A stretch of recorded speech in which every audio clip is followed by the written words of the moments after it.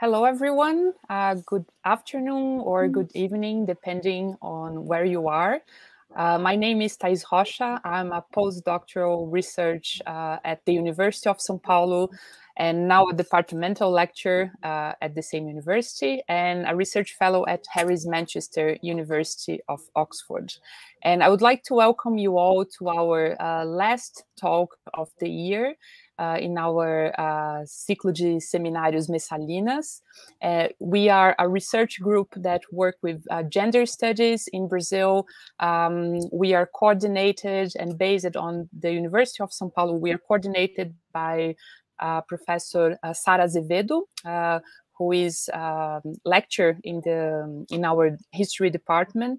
And we are very happy to have you all here. We're very happy to have our guest, Dr. Uroš Matić, with us.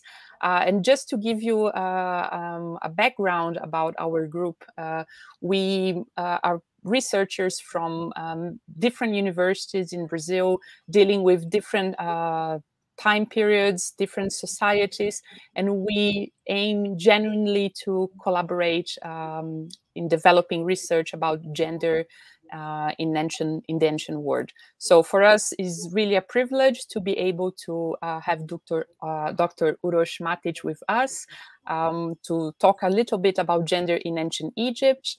And I will ask our team to display the information about our website in the bottom of our page. And I'm very happy now to introduce our guest as I should. So Dr. Uroš Matić is a research associate of the Austrian Archaeological Institutes in the Austrian Academy of Science since 2019.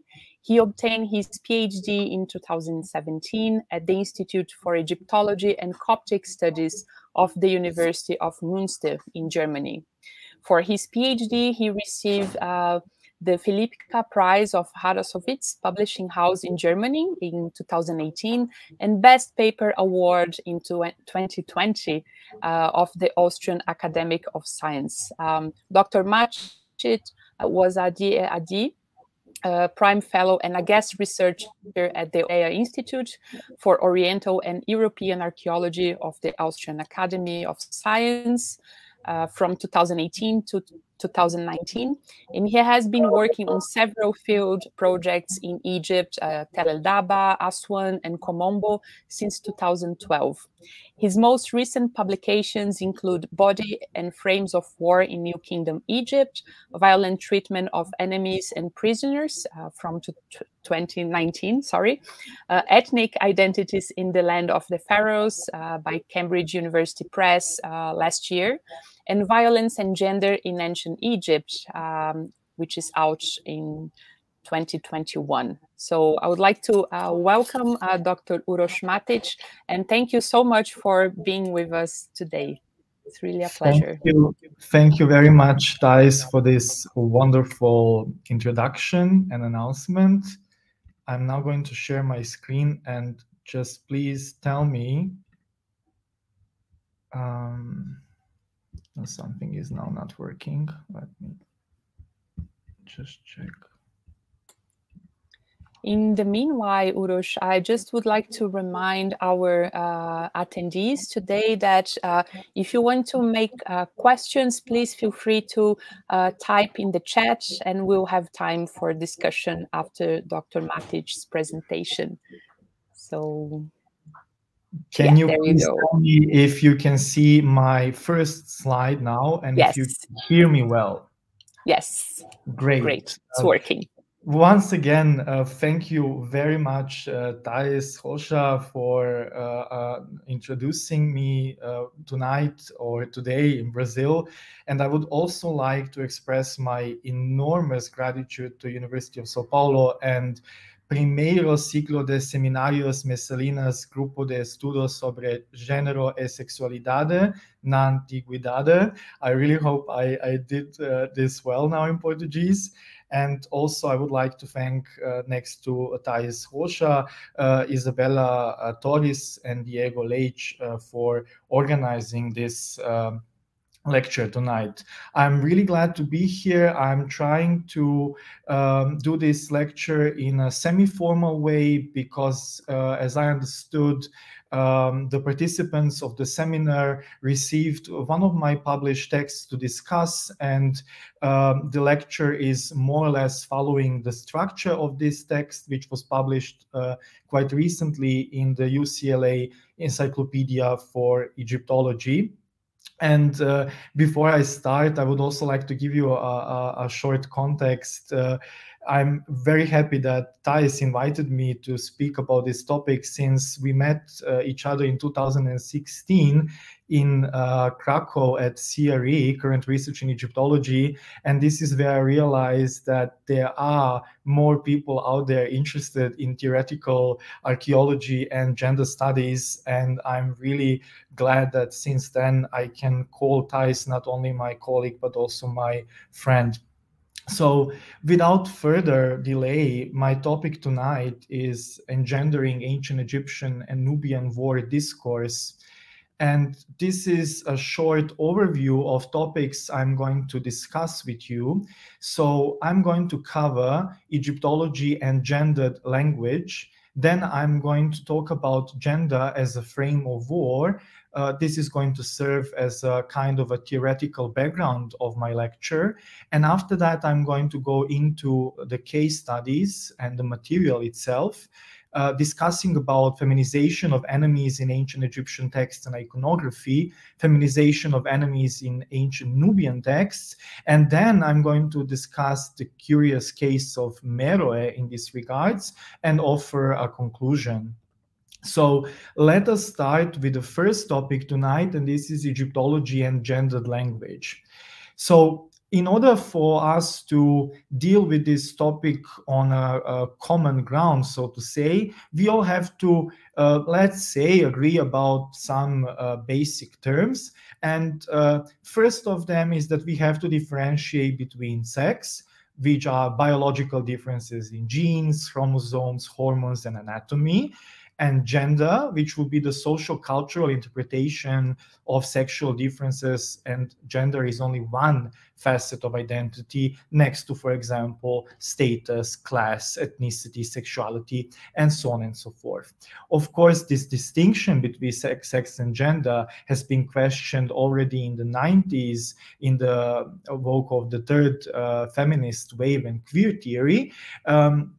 But even if we disagree with this questioning of the normativity and naturality of sex, we have to agree on the term that biological differences in human culture are always already interpreted and associated with meanings. As Judith Butler wrote in her book Bodies That Matter from 1993, materiality is bound up with signification from the start. And this leads us then to a gender system, which would be socio-cultural ordering of different genders regarding status, hierarchy, occupation, rights, etc. And then we come to gender archaeology and gender studies in history, historiography. These are subfields dealing with gender in past societies, modern prejudices, androcentrism, heteronormativity, etc. So this is a very short summary, a digest version of a vast field of knowledge about gender I'm sure most of the listeners tonight are aware of. But how does it look in Egyptology? Well, of course, in Egyptology, focus has been traditionally on men because traditionally, until more or less recently, most Egyptologists were high or middle class, white, cis, heterosexual men from Europe or the Western world. And then only later on did Egyptology start to also criticize androcentrism of its discipline and to focus more on women. we can say that interest for women came even before criticism of androcentrism. For example, Stefan Wenig wrote Die Frau im alten Ägypten, Woman in Ancient Egypt, already in 1967. But in 1993, so at the beginning of the 90s and later, serious questioning of androcentrism started, and we have more publications focusing on women. For example, Women in Ancient Egypt by Gay Robbins, or the catalog edited volume Mistress of the House, Mistress of Heaven, Women in Ancient Egypt. And then in the late 90s, we have the introduction of the third feminist wave thinking and queer theory in Egyptology, and the introduction of intersectionality thinking with the book of Lynn Maskell, Archaeologies of Social Life, where she examined gender in a crisscross, let's say, with status, class, sexuality, and so on. But what about language? Well, already at the beginning of 2000s, first studies appeared which studied gender in ancient Egyptian texts. Specifically, I'm referring to one example being the study of Professor Deborah Sweeney, and this is Gender in Contendings of Horus and Set from Journal of Egyptian Archaeology. And of course, numerous studies followed after that with different theoretical backgrounds, but it seems that this plain focus solely on women in ancient Egypt continues in Egyptology even until quite recently. And I would like to stress that studying women in ancient Egypt or dealing with women in Egyptology can be related to gender studies, but it is not necessarily so. As we have seen, gender studies are something else. Gender studies are about gender relations, about gender dynamics, about understanding of how does a woman or a man come to be in a specific society. And now I'm jumping to a completely different field of research within Egyptology, and that is studies of violence and war, specifically of war. And as you can see here, different studies appeared in the last few decades dealing with pharaohs smiting the enemies, but also military rank and the organization of the Egyptian military, ceremonial execution, ritual violence, weapons, equipment, representations of battles and violence, and so on and so forth. However, none of these dealt with women or gender, and we cannot say that this subfield of Egyptology is a boys' club, so to say, because there are a lot of women researching on these topics, but gender was not on the agenda. And there are only few exceptions. So I'm now referring to the volume Structure and Significance, where Professor David O'Connor wrote a contribution dealing with the sexualized background of the iconography of Medinet Habu Temple of Ramses III. But also 2017 appeared a study by Shivei Su, Bilder for den Pharao, which deals with figurative language in Egyptian texts and imagery. And this is where Shivei Su also collected some of the sources in which enemies are represented in a way metaphorically or metonymically as women. And this is where we come to the possibility of combining these two areas of studies, namely studies of women and gender in ancient Egypt, or gender studies cross-culturally, and studies of war and violence in ancient Egypt. And my idea tonight is to combine these two fields of research with a background called frame of war, where I'm going to use gender as a frame of war. What does that mean? So already in 1991, French philosopher Jean Baudrillard wrote a book called The Gulf War Never Happened. Of course, he didn't want to say with this title that the Gulf War never happened. He wanted to point to something else. That is, in this moment when war gets turned into media, be that textual media or visual media, such as photography or movies, it stops being real and it becomes virtual. What does that mean? Is that the reality of war is being filtered through media.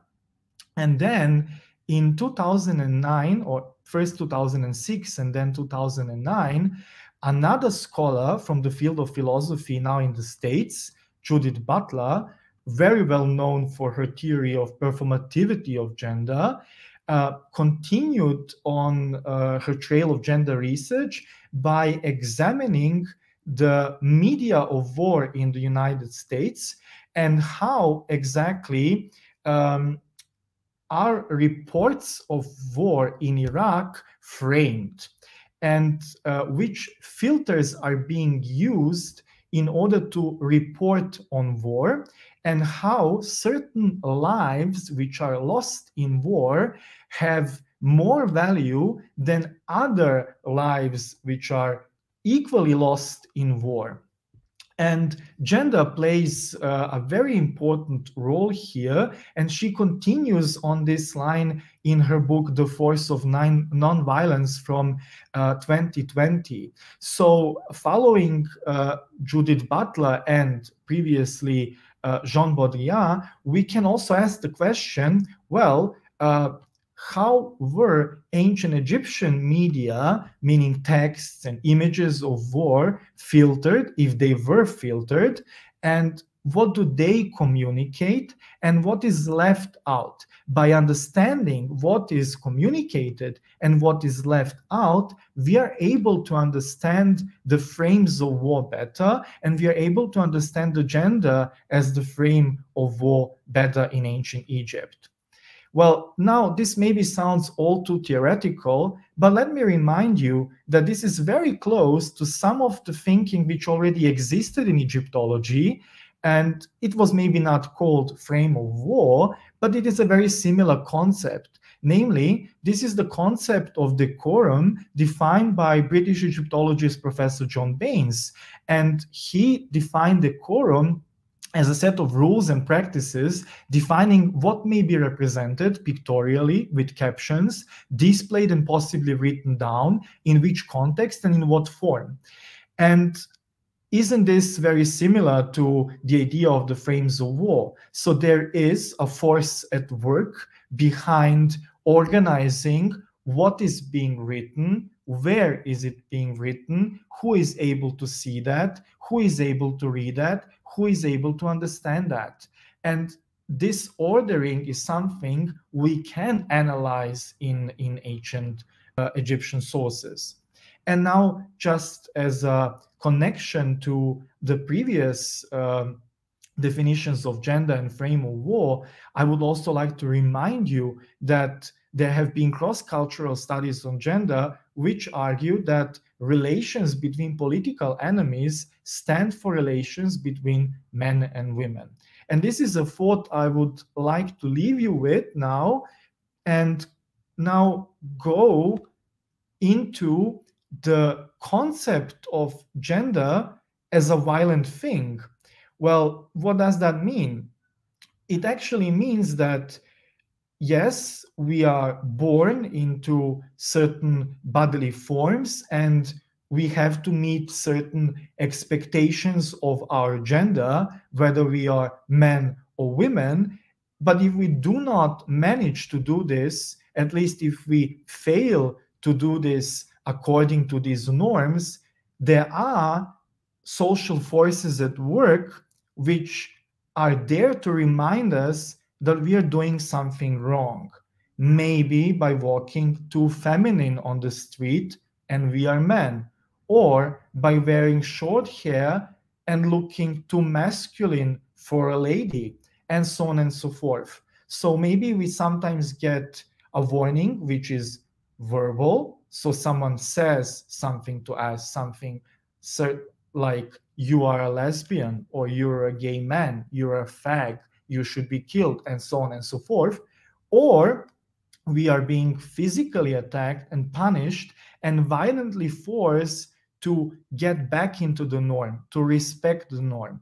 And of course, this does not have to be a form of physical or verbal violence. It can also be a symbolic violence, because we see images of what is normal all around us. We see this in the media. We see this on the streets. We see other people respecting the norms. So that is why in 2017, a colleague of mine, Bo Jensen from Copenhagen, Denmark, who is a specialist in Scandinavian medieval archaeology and the Viking era, we co-edited a volume called Archaeologies of Gender and Violence, where we argued that gender culture is a violent culture enforced through acts and threats of violence, both physical, verbal, and symbolic. And this is the idea I then followed in my PhD and in my most recent publication, which Thais mentioned at the beginning of this lecture, where I combine these ideas with ancient Egyptian material. And tonight I'm going to represent some of the results. So let us start now with my first case study, and that is feminization of enemies in ancient Egyptian texts and iconography. This overview is not going to focus on one very specific period or place in Egypt. Since we do not have this material in abundance, I'm going to give you certain nice examples. So let's start with the first one. This is a battle scene from a private tomb of the Old Kingdom, Inti's tomb in the Shesha. And what you can see here is the Egyptian army. I hope you can see the cursor now moving on the screen. So the Egyptian army is on the left fighting men who seem to be foreigners, which Egyptologists tend to call Asiatics. This is a very wrong term, and nowadays we know which Orientalist connotations this term has, but we know that according to how these men are dressed, they must come from Syria, Palestine, and they are fighting, or actually they are losing in the fight with Egyptian soldiers. As you can see here, all of them are being killed, and they are not particularly active against Egyptian soldiers. So they are losing outside. But what is going on inside this fort is that you can see here in the first register above, we see women and children, and one of these women is fighting an Egyptian soldier. And then in the second register, we see another group of women and children, but also elderly men holding a stick or a staff and being a little bit bound next to a child here, and a woman holding for her hair like she's ripping a piece of her hair out of her head. And this is something also done by the seated man here, probably someone in charge of this fort. And then we see some very damaged scenes again of fighting, and these foreign women are taking part in this. So what I'm aiming here at is, doesn't it seem as if we have a contrast of active men of Egyptian origin, Egyptian soldiers actively being violent against passive foreign men who are losing? And this is in contrast to active foreign women, in a way taking over the role of men as protectors and fighters, fighting against Egyptian soldiers who are storming this fort and entering inside. In a way, this image is telling us they are so weak that their women, their elderly, have to defend them. They have to take on the roles which are meant for proper men, like the Egyptian soldiers. So now we have here a visual idea of what is an ideal masculinity form in war. And of course, at the very end here in this register, we see these foreign men and women and children being taken as prisoners of war to Egypt. Also note, this motive of holding for the hair is a motive of grief, of mourning, of loss. So the whole idea is the enemy is defeated, the enemy is suffering loss, the enemy is like a crying woman, the enemy is like the widow. And now the next example I would like to show you is later. It comes from the 11th dynasty, Tomb of Inter from Thebes. And here we have similar scene of Egyptian soldiers storming a fort from Syria, Palestine. But instead of going here into details, I want you to have a look at this last two registers over here, where you can see Egyptian soldiers not only taking men, women, and children as prisoners of war away, but they're also acting violently towards these women. You can see here this Egyptian soldier is holding for the hair of the Egyptian woman, and a child next to her is looking at this scene. So we have to bear in mind that the reality of war is something traumatic for different people, and that non-combatants such as women and children suffer the most from this.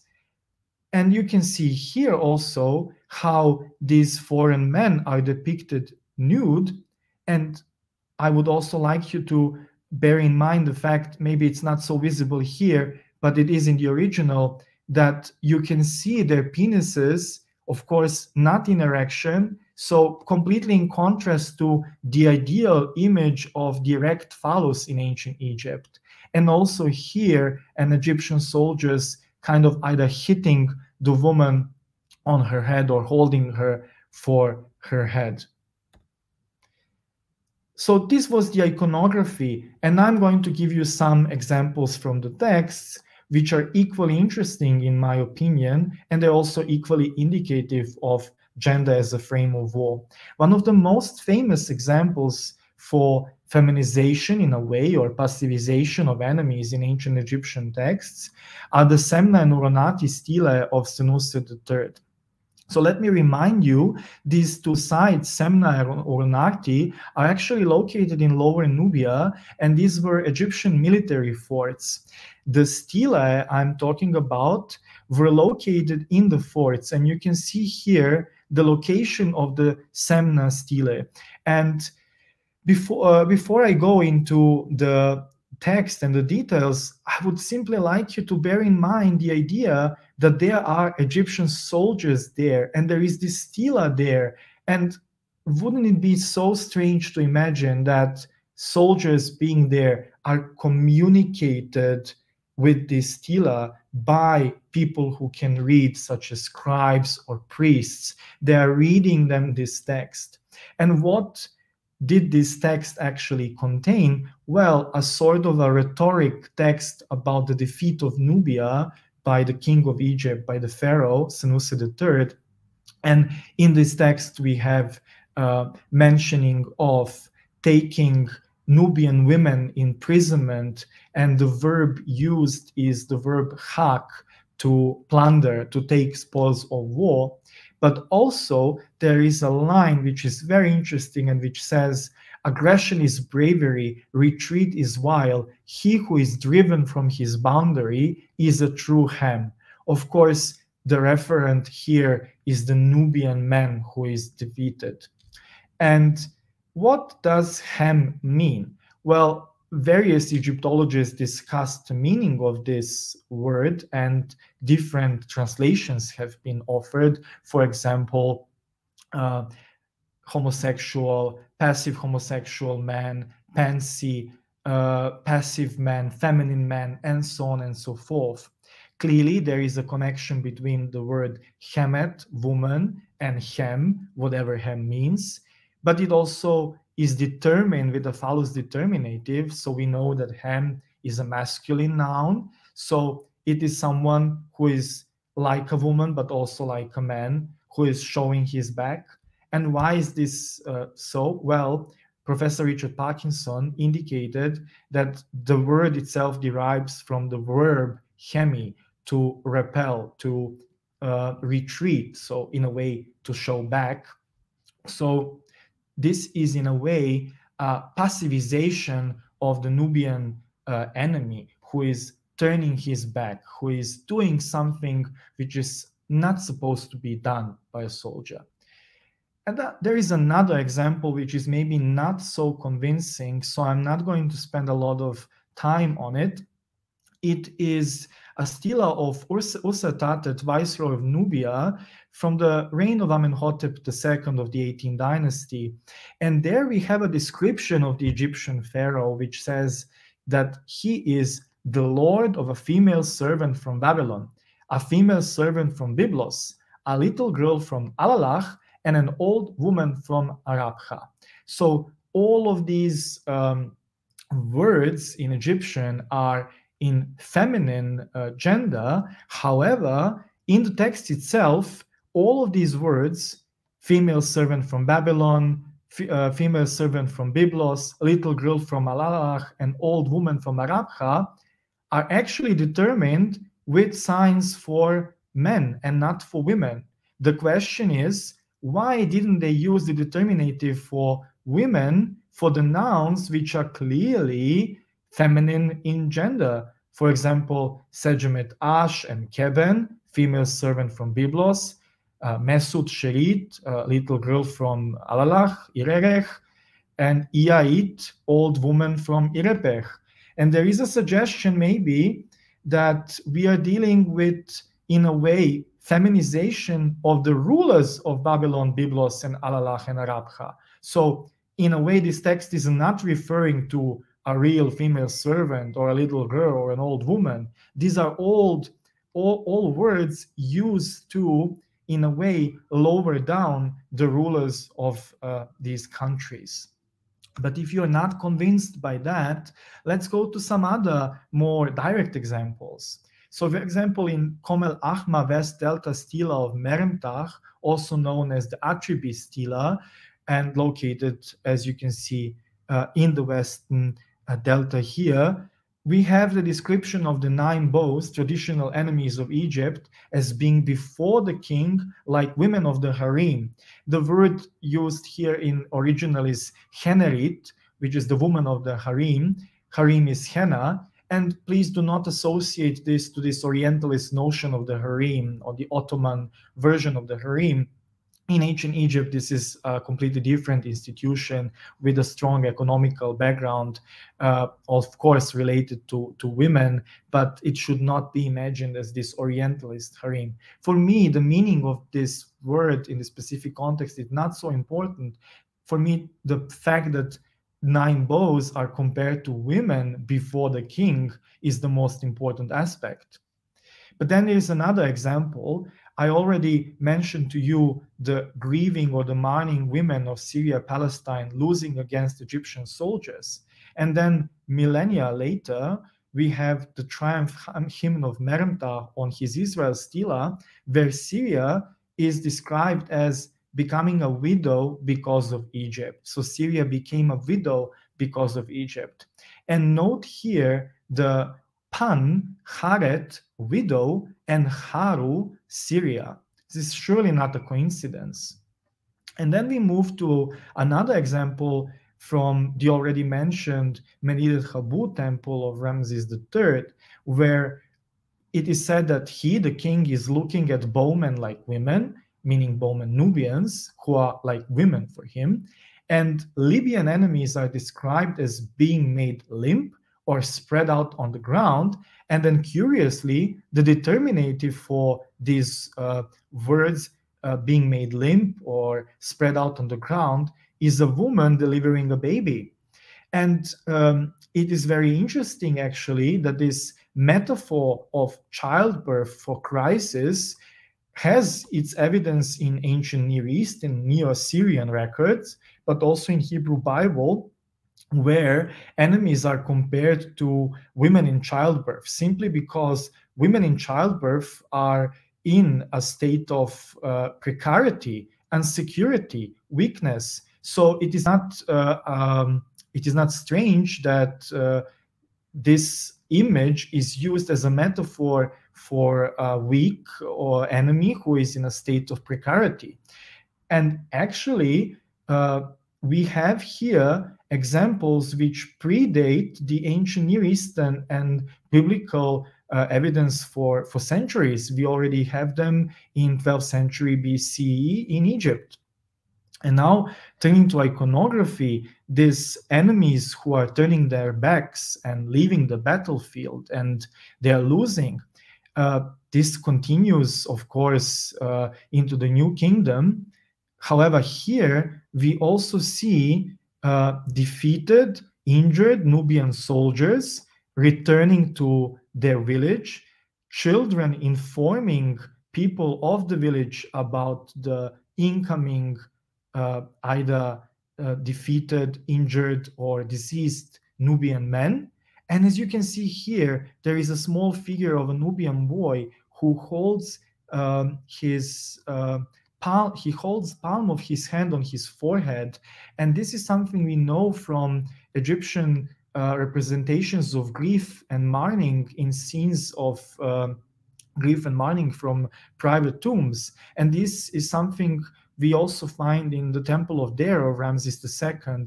Again, we see here an injured, defeated, or fallen Nubian soldier who is being carried by his comrades. And then we see here boys and girls mourning.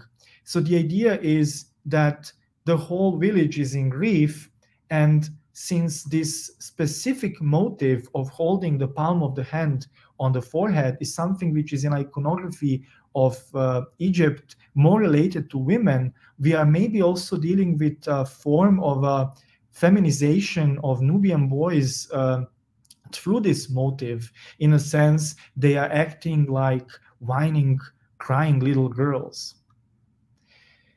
But this has also some very specific consequences, and it is possible that the cutting of the phalli of Libyan enemies is also related to this notion of gender as a frame of war. I already mentioned at the beginning in the case of the tomb of Intef that imprisoned enemy men are depicted with their penises flaccid and not in erection, and that this is contrasting to this ideal notion of an erect penis in ancient Egypt, of which we all know.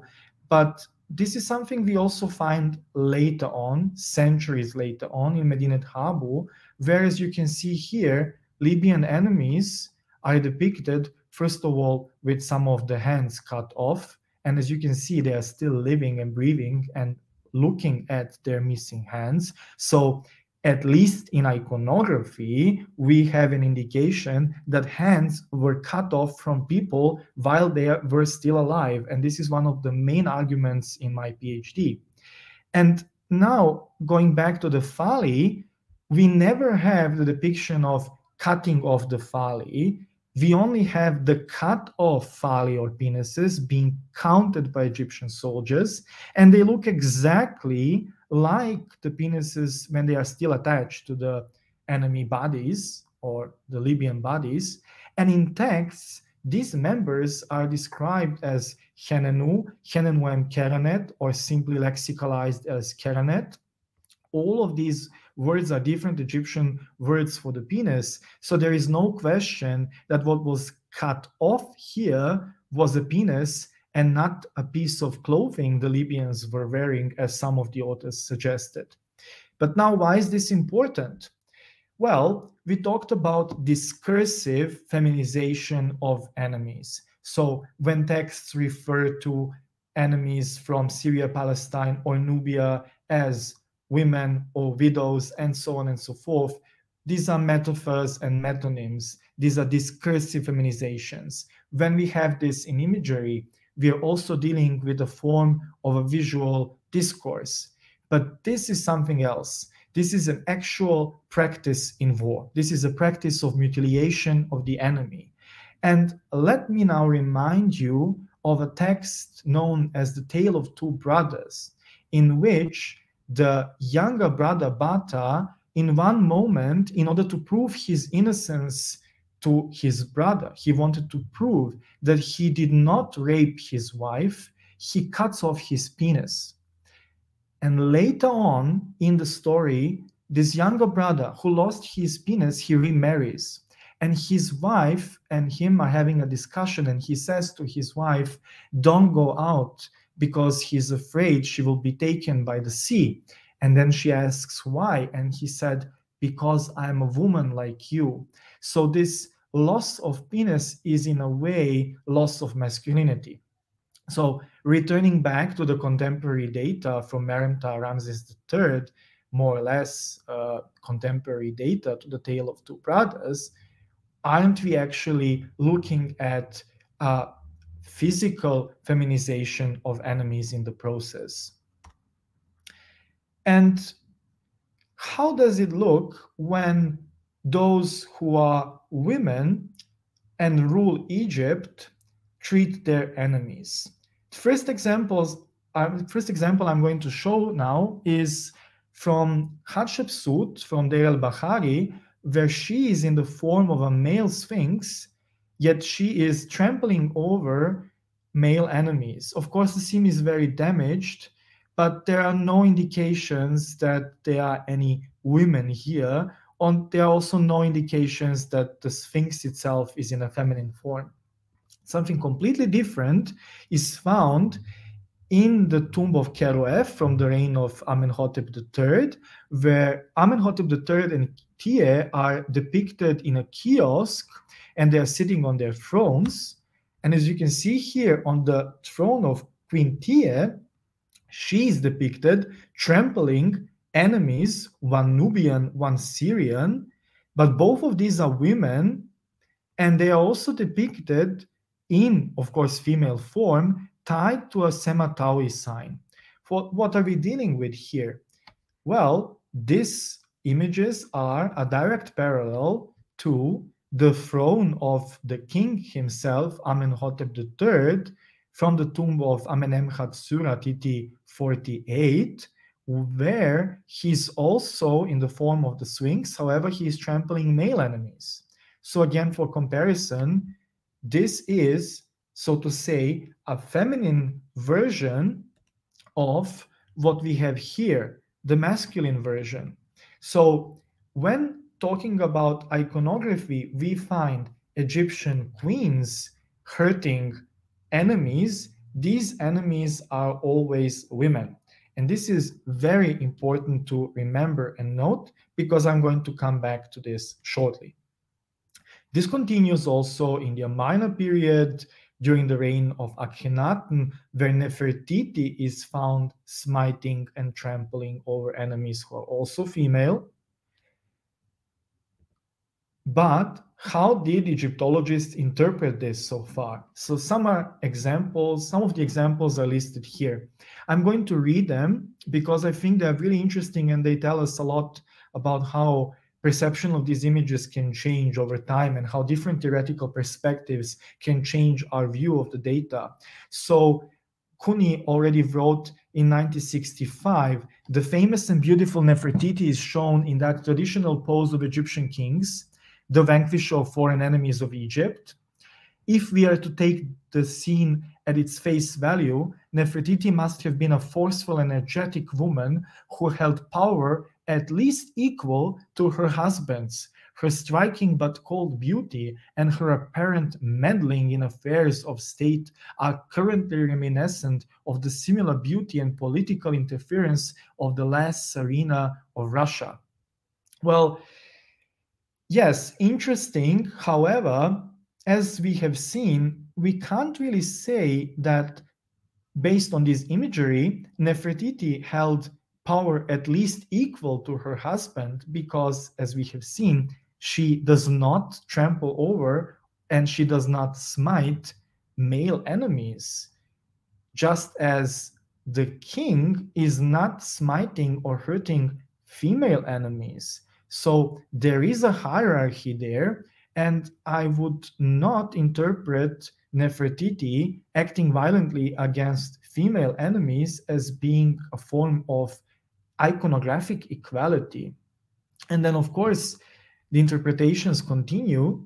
So Wilson wrote in 1973, such scenes of power and terror on the cabins of boats or on kiosks are elsewhere restricted to kings or gods. She, meaning Nefertiti, thus showed her independent power. Well, not really, because in all of these scenes, Nefertiti is found doing the same thing as the king. The only difference is her version is the female version, just as in the case of Tie. And then again, we have an interesting quote saying, Nefertiti followed him, meaning Akhenaten, faithfully and was herself depicted in distortion. A beautiful woman must have been devoted to the new movement to permit such a perversion of her grace. And now we have this idea of women acting violently actually perverse their grace. They are acting outside of the norm. In a way, it is unimaginable that a woman is depicted acting violently. But it is not unimaginable in popular culture, because I will remind you shortly of the music video for the song Remember the Time of Michael Jackson, where the king is named Ramses, but of course the inspiration for his wife, for the Queen of Egypt in this fictional ancient Egypt in the video, is the bust of Nefertiti from Berlin, which actually appears at the beginning of the video. And in this video, this fictional queen, fictional Nefertiti, is portrayed by Somalian supermodel Iman Mohammed Abdul Mahid. And in this video, she is killing one entertainer after the other because she is not happy with her husband and she's bored. And this idea of women acting violently out of a loss of love or lack of love is something we actually have continuously in popular culture. And I would just like to remind you of the most recent Game of Thrones and the last episode, I think, where we have these outbursts of Daenerys Targaryen killing everyone in front of her just because she didn't have love of her husband. So this is where we see how popular ideas of gender, female hysteria, inherited already from 19th century psychoanalysis, are fused with popular culture and how they can even influence the minds of Egyptologists. And ultimately, we have a reconstruction of Nefertiti smiting or slaughtering enemies with a sickle-shaped sword in a National Geographic documentary, Nefertiti Revealed. However, the mistake here is that the enemies in the movie are male and not female. And this gives us a completely different impression, and this sends a completely different message to those who are not Egyptologists and who we are supposed to be educating through such informative documentaries. And now, since I'm already slowly at the end of my presentation and I have only 12 more minutes, I'm going to switch to the next topic, and this is the feminization of enemies in ancient Nubian texts, simply to compare them to what we have in Egyptian evidence and to see if we have similarities and differences, since we tend to treat Nubia as, of course, an independent culture. So already Matthias Carlson in 2020 pointed to the gender background of not only the texts, but also of the iconography of the triumphal stela of Pie, who was the founder of the 25th dynasty, mid-8th century BC. And as you can see here, very interestingly, the princes of Lower Delta are doing a proskinesis to King Pie, and they are depicted a little bit too curvy for men in Egyptian iconography, but they are perfectly curvy for Egyptian and Nubian women in iconography. And also note here that the wife of the enemy of King Pie is in front of her husband. She is a larger figure. So I'm now reminding you of this classical Egyptological notion of hierarchy of scaling, or Bedeutungsmaßstab in German, where the bigger figures in Egyptian iconography are usually the more prominent or the more important ones. So it is the wife of the king who is in front of the king, and the king is smaller, and he holds a sistrum. And sistrum is usually associated to priestesses of Hathor and Egyptian women. So what are we seeing here? We are seeing a gender inversion. Defeated Egyptian king is acting like a woman, and his wife is acting like a man. The idea is something must be wrong with this family. And then we have the same in texts. So in one part of the text states quite clearly, now these kings and counts of Lower Egypt came to behold his majesty's beauty, their legs being the legs of women. And then we have another part of the text saying, you return, meaning the king of Nubia returns, having conquered Lower Egypt, making bulls into women. As we know, bulls are in ancient Egypt and Nubia regularly associated to masculinity. And in this particular context, bulls maybe stand as a metaphor for men, who are then, as a consequence of loss in war, turned into women. But what do we do with the legs of women described here, or the legs of enemies, the legs of these kings and counts of Lower Egypt described as being the legs of women? Well, various authors suggested various interpretations. One of these interpretations was that they were probably shaving their legs like women, but in my opinion, this is a very modernist view of female body and how does a female body supposed to look like, and how are women supposed to treat their bodily hair. So this is in a way a transference of a modern idea onto the past. Of course, we know that both men and women shaved in ancient Egypt and Nubia, and that they also tended to remove bodily hair, especially the elite. So there was no clear gender difference there, at least according to the finds we have from tombs, where razors are regularly associated to both men and women. But there is an interesting comparison, and that is the Old Testament. Namely, in Isaiah 18:2, we have a description of Nubians, of the Cushites. They are tall people and they are smooth-skinned. Does that mean that they shave their bodily hair? If that means that, then we can't say that what bothered these men were shaved legs of their enemies. It is maybe better to think about this in a different way. Maybe their legs were the legs of women, metaphorically, because the text simply wanted to indicate the weakness of these enemies. Now, another example is from the Annals of Harsiutef, who was a Meroitic king who likely ruled in the first third of the 4th century BC. And in this text, quite interestingly, something we do not have in Egyptian material, this Meroitic king is, of course, describing his victories, but in one part of the text, his enemy, the Mededet chief, who is reduced to a spoil of war, speaks himself. And he himself says to the king Harsiutef, "You are my God, I am your servant, I am a woman, come to me."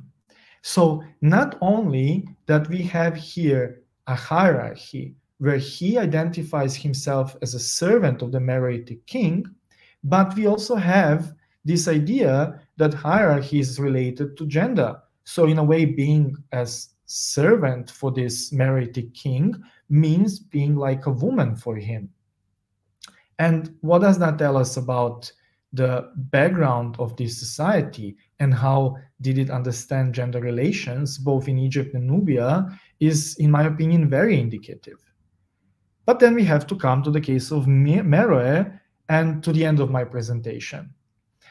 Well, I showed you previously the cases where Egyptian rulers who are female, such as Hatshepsut, or queens, such as Tia and Nefertiti, are acting violently. The difference being that Hatshepsut, as a female king, depicted herself, as we know, very often as the male pharaoh. And the only way we identify her as Hatshepsut in these cases is because we have her name and titles in feminine gender. But she is, in these scenes, trampling or smiting male enemies, as a pharaoh does. But when a female queen is doing this, not as a ruler of Egypt, but as the great royal wife of the pharaoh, such as Tia and Nefertiti, they are hurting only female enemies and not male enemies. So we cannot say that there is a form of equality there. Actually, rather the contrary, we have a gender structure related to hierarchy of power relations and status. But Meroe is a different case. Why? Because in Meroe, reminder to those who are following us online and who maybe do not know, Meroe is a Nubian state of late first millennium BC and first millennium AD, and its center was in Meroe, the capital of the kingdom. And here we have the pylon of the temple of Naga. Sorry, this is not the pylon temple of Naga, my mistake. This is the pylon of the pyramid Begravia No of 6, the burial of Amani-Shaketo. Naga will come shortly, where this Meroitic queen, but actually a ruler, is spearing male enemies, something we do not have in Egypt. Then we have Shanakdeto sitting on a throne under which we have actually enemies bound to each other, and they are also male. And then we come to Temple of Naga, I already mentioned, where we have Natakamani and Amanitore, who rule together over Meroe, smiting enemies, and these enemies are male. So why is this possible? And why is this possible in my opinion? Well, in my opinion, the difference here is related to how did Meroites actually understood rulership. For them, it was not a problem for a female being to rule as an equal ruler to a male king, and it was also not a problem for them for a single ruler to be female and have control of the entire country. And this is something we also know from external sources, such as, for example, Strabo's geography, where we know that the Romans referred to the ruler of Meroe as Kandake, and this is a local title. So this is, in my opinion, the reason why Meroitic female rulers are allowed to be depicted trampling, smiting, or spearing male enemies, because we are not dealing with the same gender structure of rulership as in Egypt. And now this leads me to my conclusion and the very end of this presentation. So as we have seen, enemies in ancient Egyptian texts are feminized through metaphors or metonyms. So enemy men are passive men or women or harem women and widows. We also have pans or panomasias. Syria, Haru is like a widow Haret. And in Nubian texts, we have metaphors or metonyms for Nubian enemies, which are sometimes similar to those which we had in Egypt and sometimes different. For example, legs of enemies are as legs of women, something we do not have in Egyptian texts, but enemies are depicted as women or as servants, or servants as women. Going into question of, is this a metaphor or a metonym, is not important for this lecture, but what is important is that framing enemies as women or women-like implicates and justifies the asymmetrical relations of power in the gender system of Egypt and Nubia. And as we have seen, this is also confirmed by iconography or smiting of the enemies. To repeat again, a female ruler or a female consort of the king is never depicted hurting male enemies, only females, and only in the same scenes, in a sense, complementing what the king is doing. So these presented metaphors and metonyms are associations based on a patriarchal masculinist discourse, which frames both enemy men, passive men, and women as weak and in need of protection. So we have a series of binary oppositions. We have actors and victims of violence. Actors of violence are active, victims of violence are passive. Actors of violence are behind of passive, just like in depictions of sex in ancient Egypt, very often, but the victims are in front of active. The actors are penetrating, the victims are penetrated, both in text and iconography. Actors are strong, victims of violence are weak.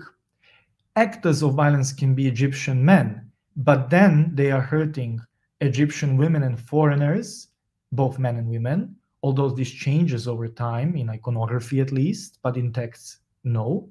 But we also have actors such as Egyptian women, great royal wives, queens, but then their victims are foreign women. So again, this confirms this idea that there is a gender structure, that there is gender as a frame of war, and that it is based on patriarchy. Thank you for your attention, and I'm looking forward to questions and discussion.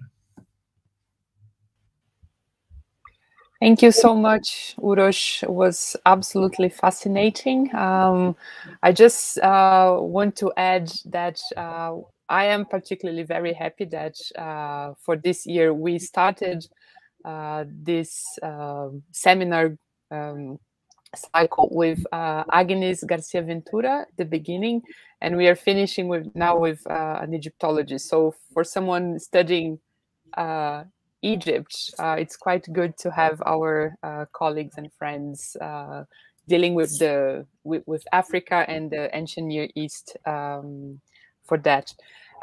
Thank you. It was fascinating. A lot of food for thought. And I'm just trying to see if we have questions in the chat. So for everyone attending this lecture, please feel free to write your questions in the chat. If you're not comfortable with your English, please write in Portuguese, and we'll make sure it will be translated.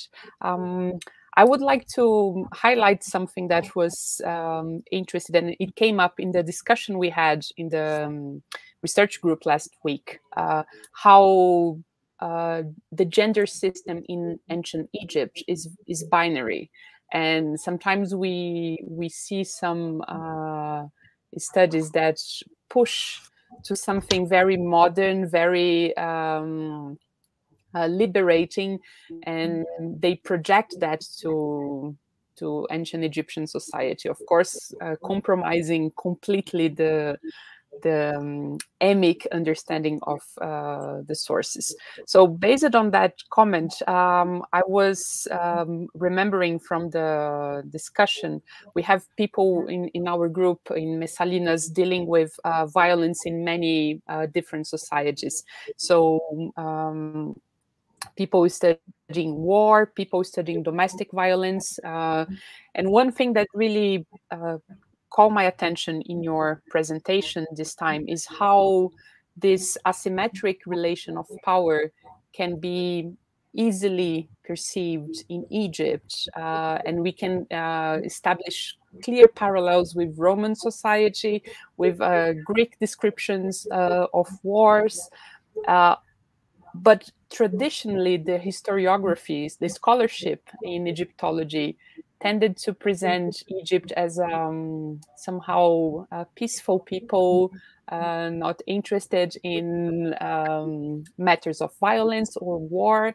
And so there was a certain, and I'm saying that because we have a lot of people listening to us from Brazil that have no access to this material.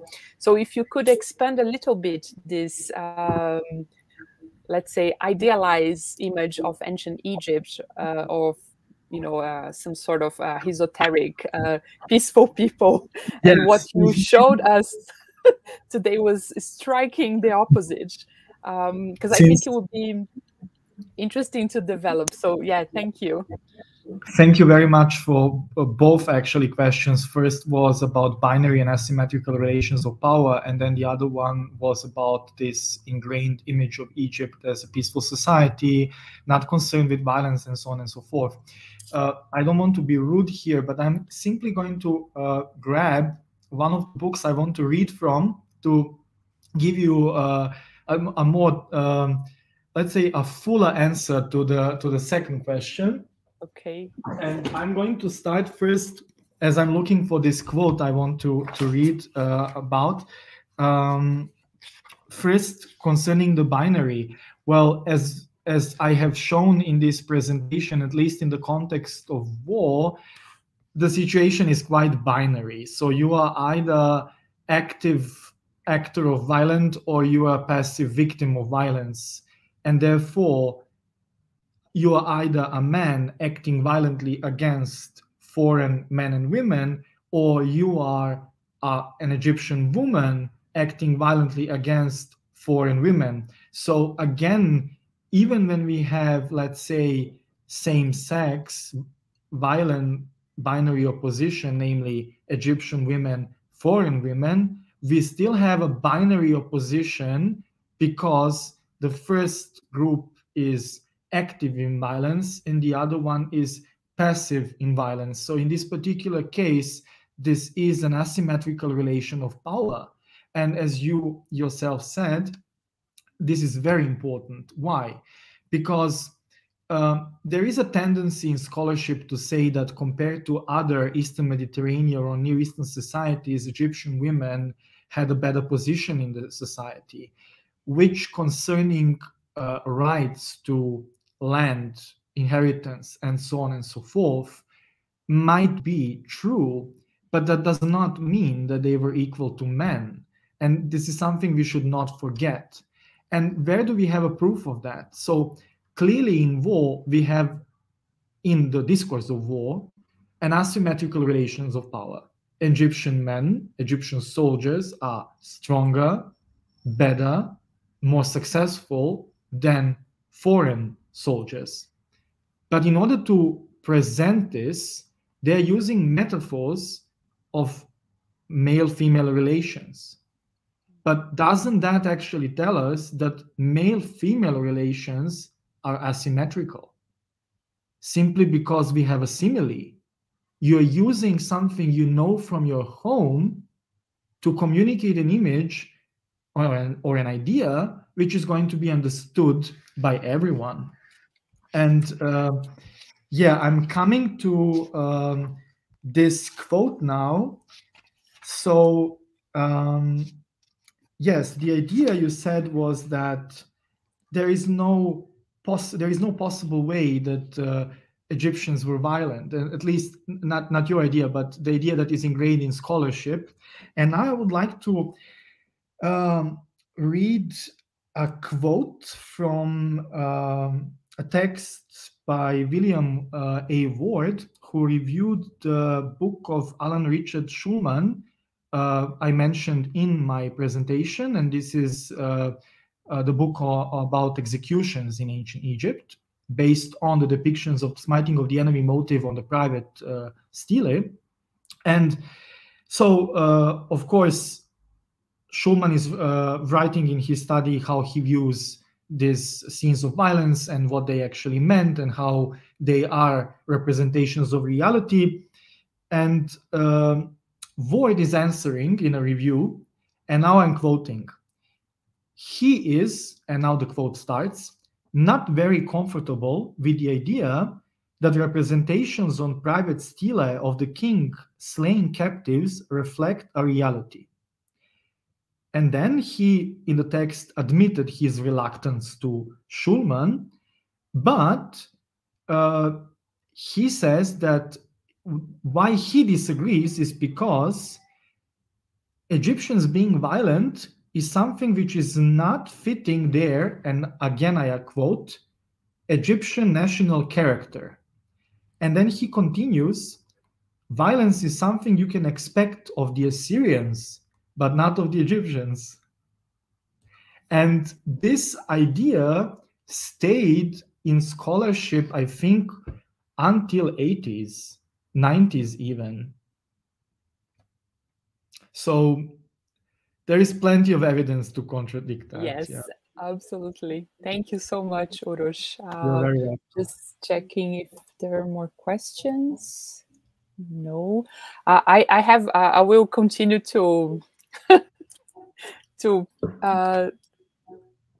bothering you with my very specific Egyptological questions here. So one thing that I found really interesting is the way you explore the concept of agency, because in the way you describe, men and women being active or passive, how do you see that? You gave examples. I'm just trying to rephrase here my notes. You gave examples from Nubia and from Egypt, and you highlighted the difference in how these people understood rulership and how they combine gender stereotypes, let's put this way. So how agency can be an interesting concept from, let's say, an anthropological point of view, to understand this type of material, especially the diversity of sources we have. This is an interesting question, because I didn't frame this with the word agency, but yes, we can go into this direction.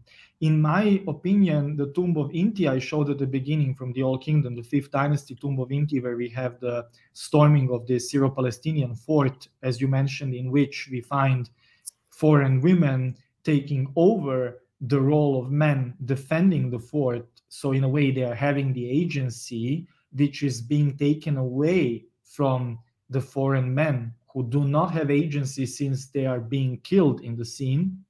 This is an interesting twist. So agency here is something which is manipulated by the Egyptian artists for the context of this scene. So it is something which is in a way given to one group and taken from the other. Of course, the problem we have is that we are dealing with texts and images, as I have shown, are clearly ideological. But what does that actually tell us about non-combatants?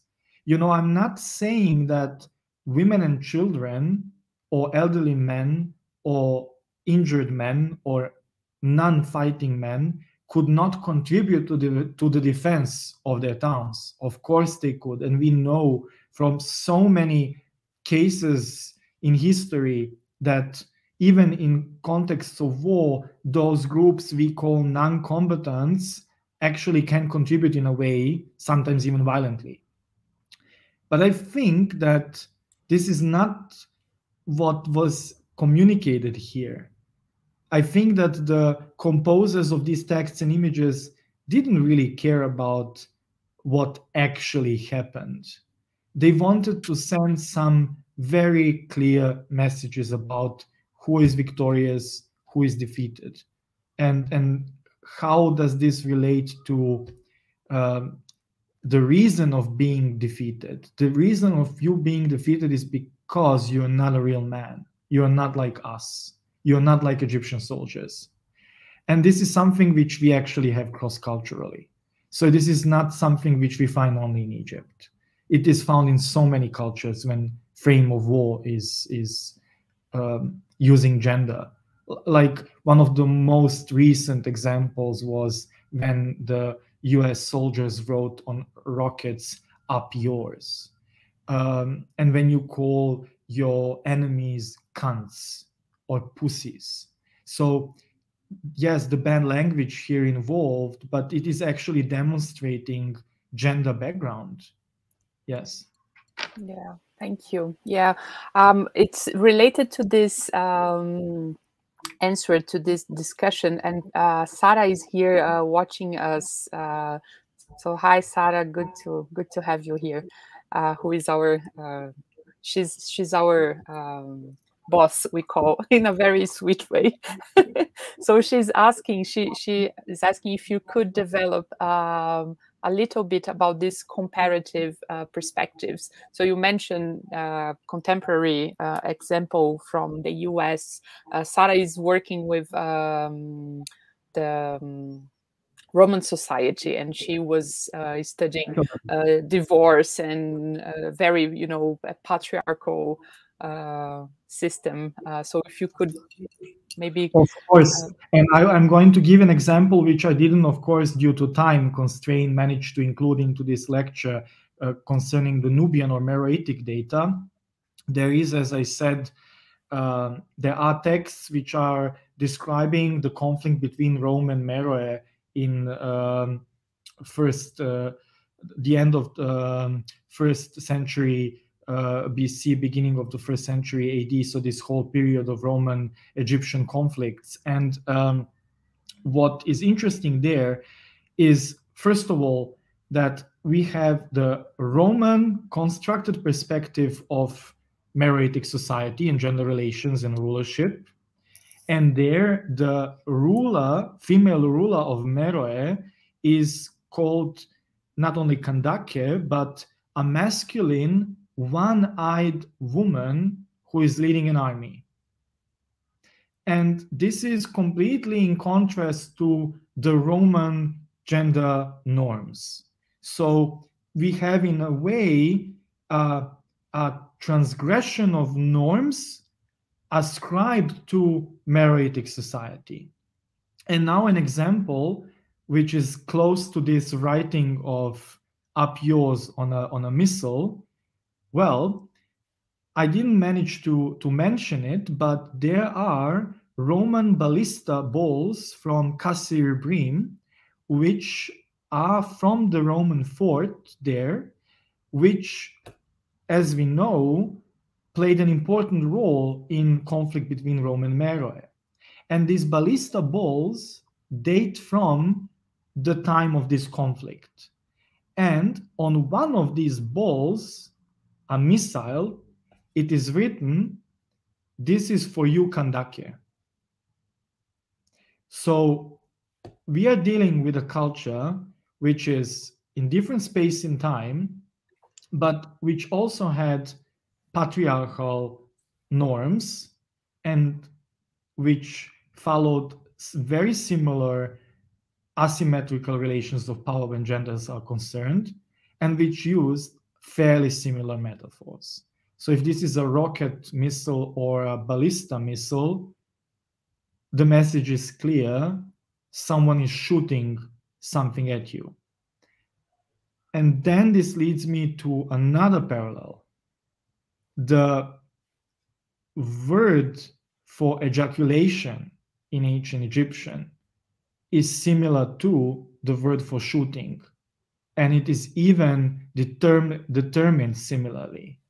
So there is, again, this idea of sex and violence being related.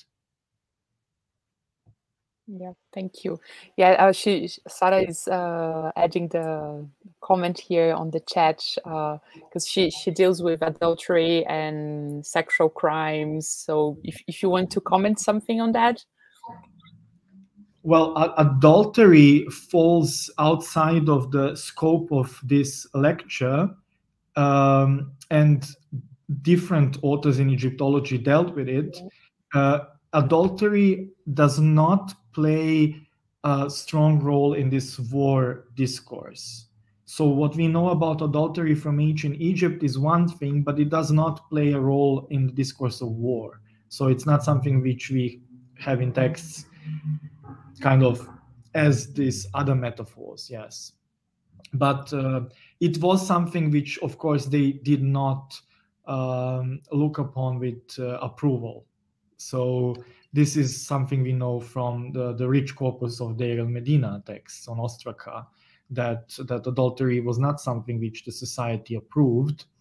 And what we know is that adultery is something which usually had to be settled by people themselves. It rarely went to the courts. So those examples which we have are only the extreme examples when the case actually reached the court.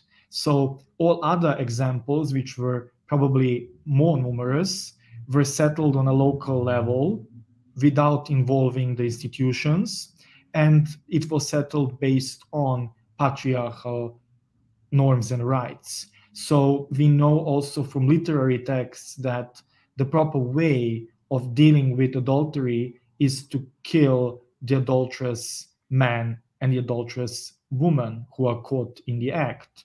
And in a way, these wisdom texts are teaching these people what are the consequences of cheating, what are the consequences of pursuing the pleasure with a married woman, and that these women who are seductresses are dangerous. So think about, for example, the tale of two brothers. She's a married woman, but she tries to seduce Bata. We also have the story from Papyrus Vestka, where again a woman is conducting adultery. But this is something which was noticed by Lesko. None of these women are named, and they all end up dead. So the idea which is being sent here to the text is, don't be that woman, because if you do that, you will die, and not even your name will be remembered. So these are the ways the society dealt with potential adulterous behavior. And now I just read in a question slotted about sexual crimes. Well, again, we do not have a lot of evidence. We have only few texts which concern sexual violence we interpret as rape. The problem is, first of all, that the verb nek, to have sex with or to penetrate someone, is something which is very ambiguous. It is not clear sometimes if there is the consent of both people or not. So maybe some cases of rape are actually overlooked because of the verb used, which has many connotations. But we know from mythological texts that cases of rape do not end up well. So the children born in rape are aborted. For example, we have this in the mythological papyrus from Delta, the mythological manual from Delta, where all of these rapes of the female version of Horus, the Horit, and end up with abortion. Yeah. And I can recommend numerous articles of Professor Alexander von Lieven, who dealt with these transgressions of norms among the deities. Yeah, awesome. We have one more question by Thais as well.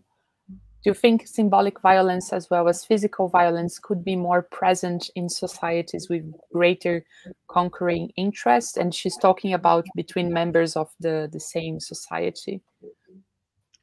So if I understood the question well, the more a society is interested in conquering, the more members of this very society are violent towards each other.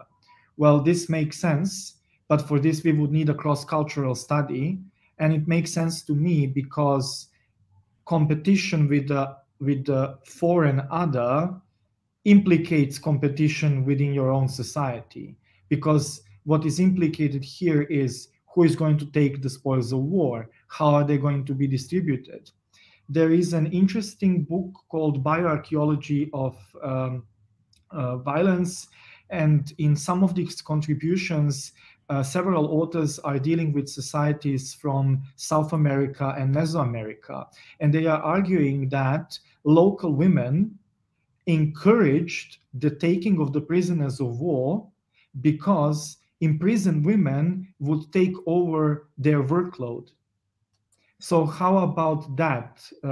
We tend to polarize between, women, non-combatants as victims of violence and only men being active. But what we are seeing here is that being a woman does not mean anything. There is always a difference between people in regards to ethnicity, status, friend or foe. So these women maybe did not go to war, but they encouraged it, they prepared the soldiers, and so on and so forth. So yes, the answer to your question would be, in my opinion, yes. But in order to make a generalization, we would need to do a more detailed study. Yeah, thank you. We have no more. Oh, Sarah made a comment here. Yes, I know of this example, but something like that is not, at least present in these texts I analyzed so far. I didn't find the use of the word for vagina as a metaphor for a foreign soldier or as a bad word for a foreign soldier. We have a question by James Oakley. To what extent do the depictions of Nefertiti and T as female equivalents to the king help to in fact gender the king more explicitly as male by contrast and emphasize his masculinity qualities? It's interesting. It is an excellent question, and the answer is yes, because this is always a dialectical thing. So there is no only gendering on one and not the gendering of other. Gender is always a relation.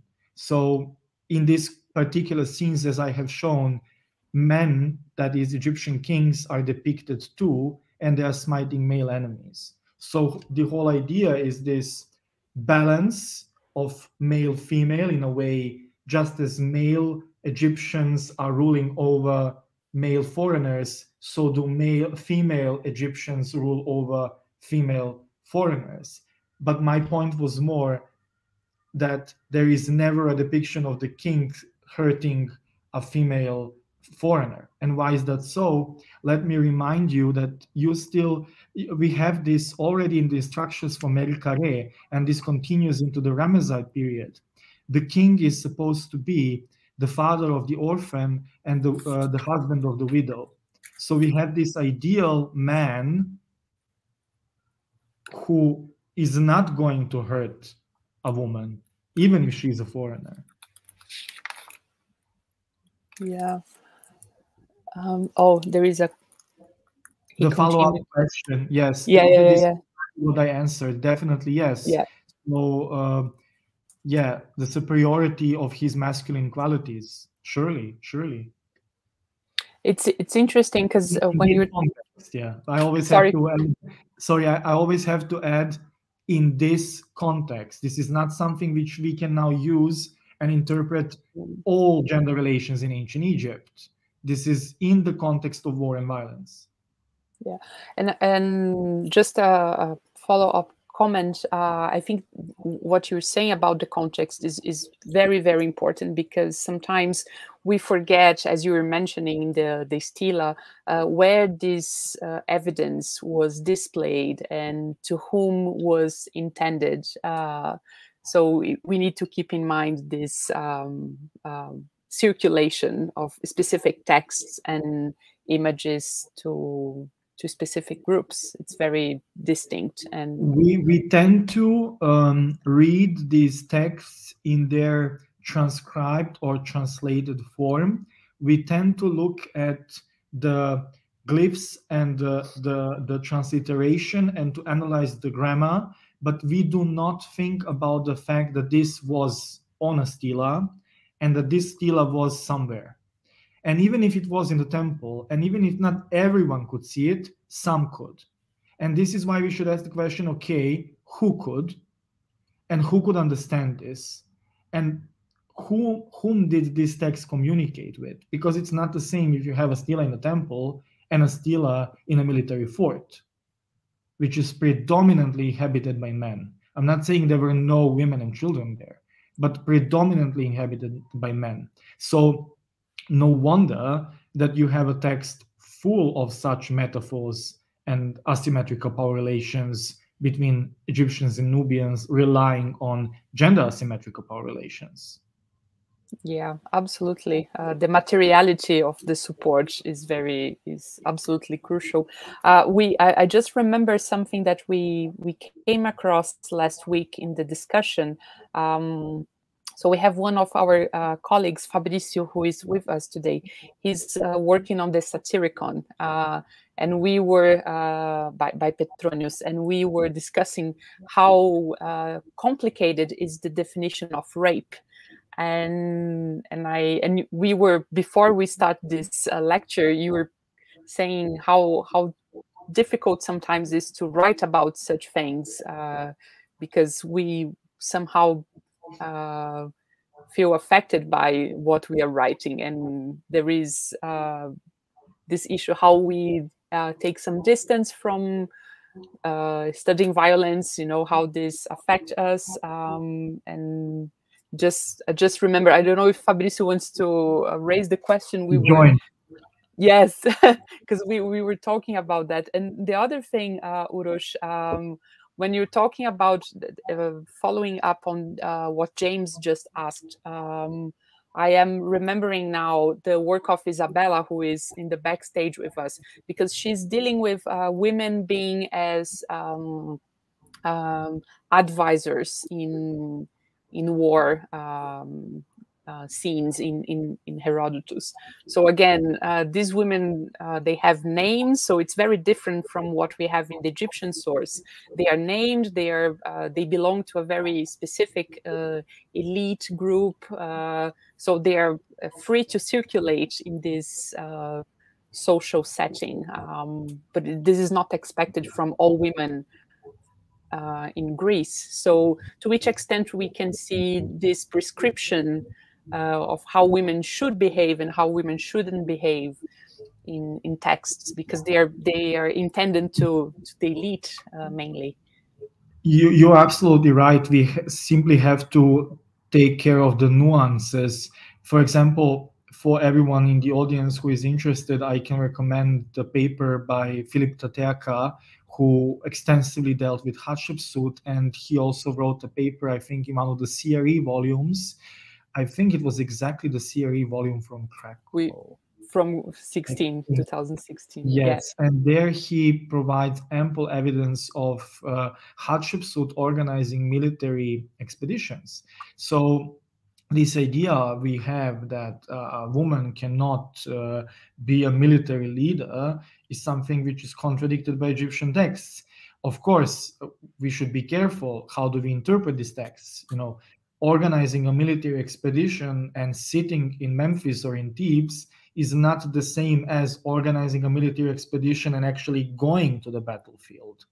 And I think Philip even quotes one text which mentions that the soldier saw the king Hatshepsut on the battlefield. But, these are very rhetorical texts. I would be careful about drawing conclusions from them, but simply giving as a food for thought that, yes, Egyptian women in high positions, such as Hatshepsut, as a ruling female king, could also organize military expeditions. And another example we have is Akhotep, the mother of Ahmose, who is in one of the stela of Ahmose described as a woman who took care of the army. And so she clearly had some role in the fight between the Theban kingdom and what I call the kingdom in the north, because I don't want to use the word Hyksos, because people tend to use the word Hyksos in a wrong way. They think Hyksos is a word for all people who lived in lower Egypt. Hyksos is the word for the ruling class, and there were not so many. So by saying the kingdom of the north, I want to say that there were also Egyptians fighting against Egyptians in this war. This is a very important distinction to make. So they're not peaceful at all. Yes. This idea of Thebans versus the Hyksos, like Egyptian versus the Asiatic. I think we should abolish this. We have two kingdoms with different populations, one in Upper Egypt, the other one in Lower Egypt, and different rulers, but they fighting. But this is another question. Now the point is, Amenhotep was playing an important role in the fight against these Northerners. Yeah, and Isabella was just mentioning here to us in the private chat that Herodotus is showing the wives and the daughters of Greek governors acting in this warfare. So giving advice, and she's reminding us the example of Artemisia, who is in charge of the battlefield. So yeah. Right.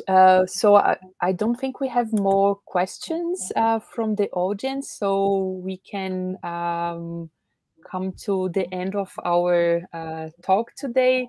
And I would like to thank you, Uroš, again for being with us, for providing so much information, so much food for thought.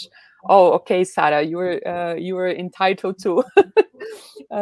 She's asking here, could you say a little about the use of the term patriarchy in Egyptology? Challenges and possibilities of the use of that concept. That's a big question. That's an entire lecture, but